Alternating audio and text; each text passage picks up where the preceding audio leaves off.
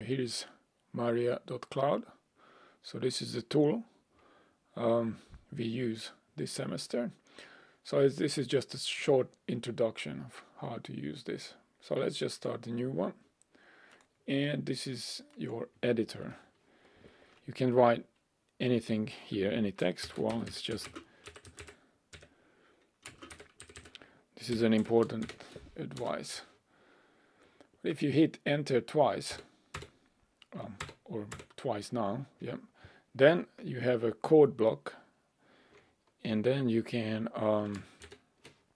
write some code there, and using shift enter you can evaluate it. Okay, so there is this difference between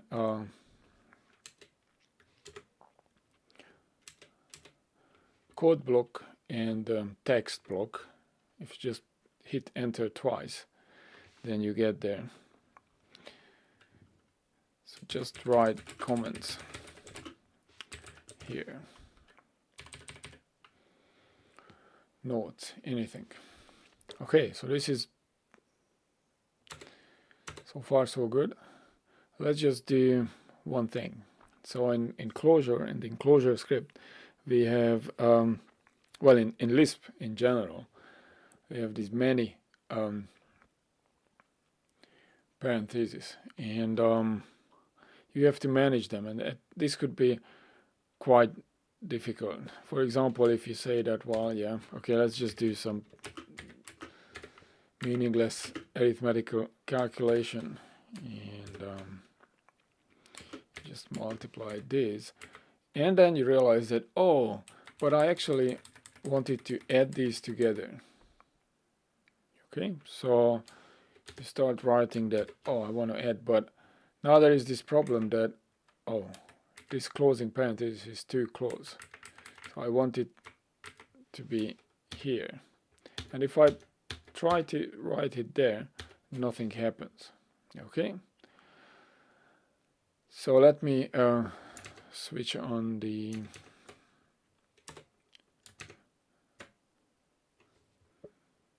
keyboard shortcuts. So now you can see that if I well, I'm just going left now, but if I step here and I press Control Shift, okay, that was too much, Control Shift, and and just write, then I could manage to move it.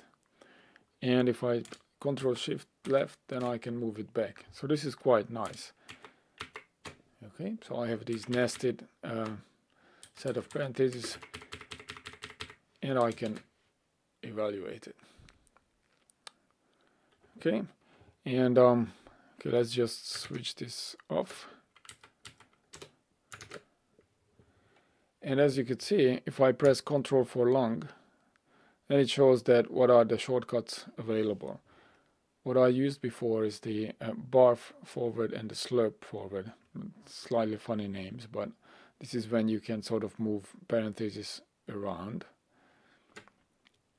And also if I press shift, it shows what are possible with the shifts, and well, I have the alt key as well. So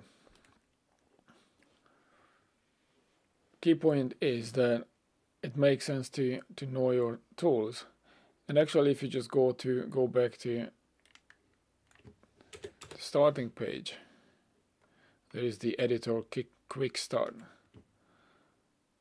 And what I've been doing is just demonstrating some of these. Of course, if you are on the Mac, then well, you have slightly different shortcuts, but it's the same idea. So moving the parentheses is written here. So it's highly recommended to come here and have a look. Okay, so that's it.